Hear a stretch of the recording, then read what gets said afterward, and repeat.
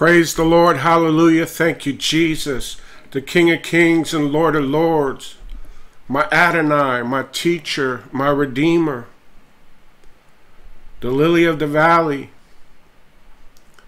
the anointed Messiah, Christ Jesus,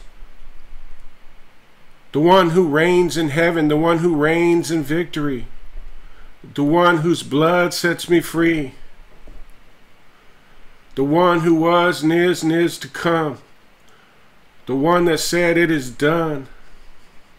It is finished, he said, my Adonai.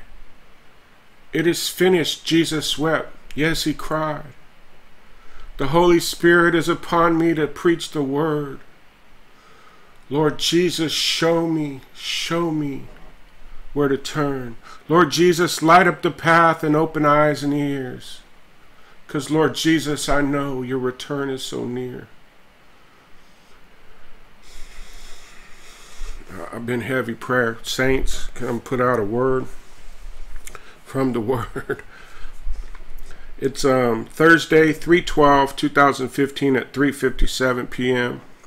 That's Pacific Standard Time. And this is Minister Paul out in Northern California. Woo! You know, my pastor in Sacramento, Pastor Larry Bergen's A New Life in Christ Jesus, he put out a powerful intercessory prayer video, an hour and a half long. I think I'm gonna put a link to it in the description box. If you're being oppressed, if you need to be set free, if you're in bondage, just listen. The whole service from his house is nothing but a prayer.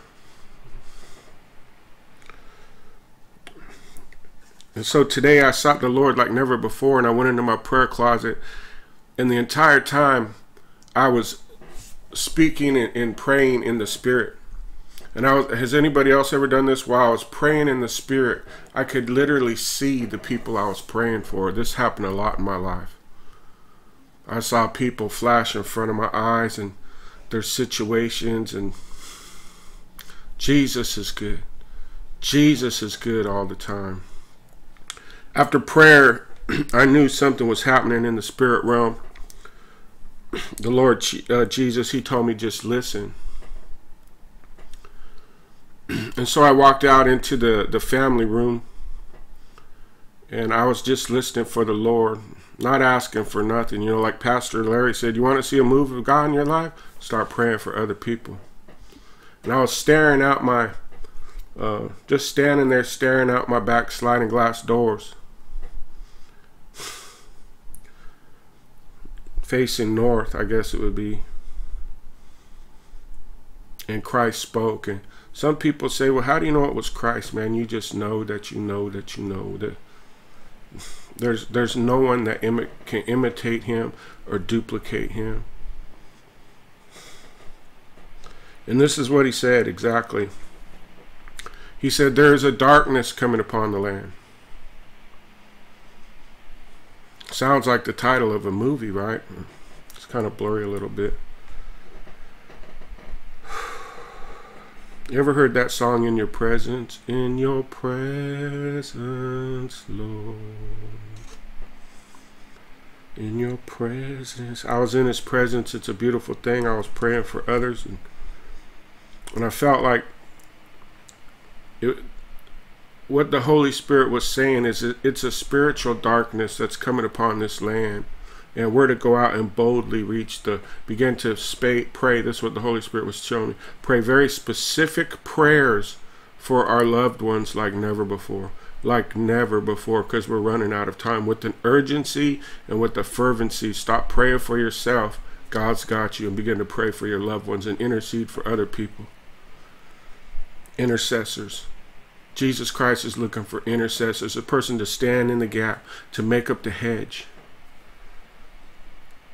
And so what I did was I went on to Google and I just put Bible scripture, darkness is coming upon the land. And I'm going to go from here. I'm just going to read from the Word of God. Okay.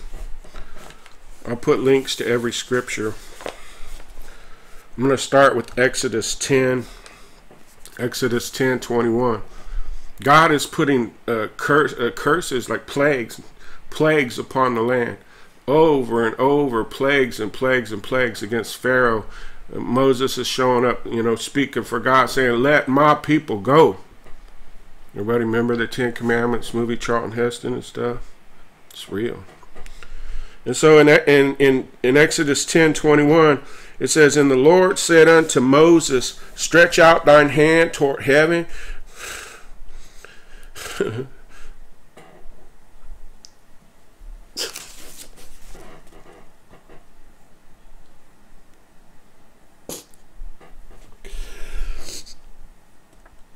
Let me compose myself and continue with this. There's like 4 scriptures. And the Lord said unto Moses, stretch out thine hand toward heaven, that there may be darkness over the land of Egypt, even darkness which may be felt. It's a spiritual darkness.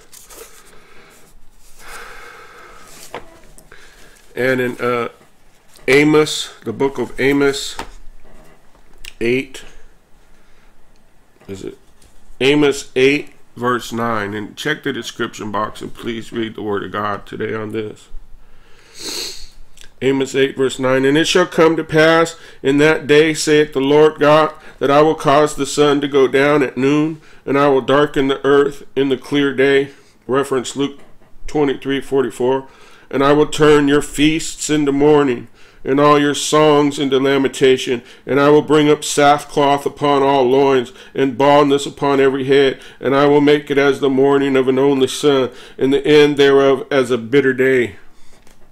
Have mercy, Jesus. Cross-reference Jeremiah 6:26 and Zechariah 12:10. It goes on to say in verse 11, behold, the day comes, saith the Lord God, that I will send a famine in the land, not a famine of bread, nor a thirst for water, but of hearing the words of the Lord.